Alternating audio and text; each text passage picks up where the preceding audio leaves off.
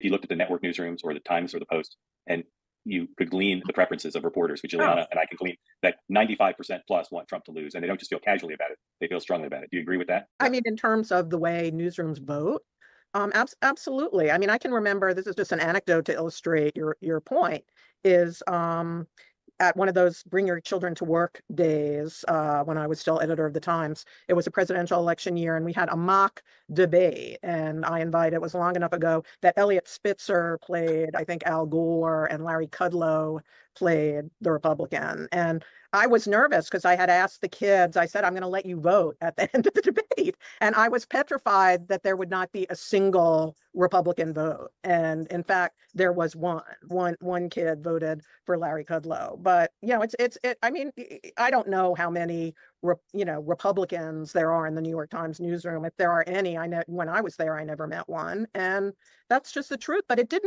Right. I was friends with one New York Times journalist who was a libertarian, but probably there aren't any Republicans in the New York Times newsroom when Trump won.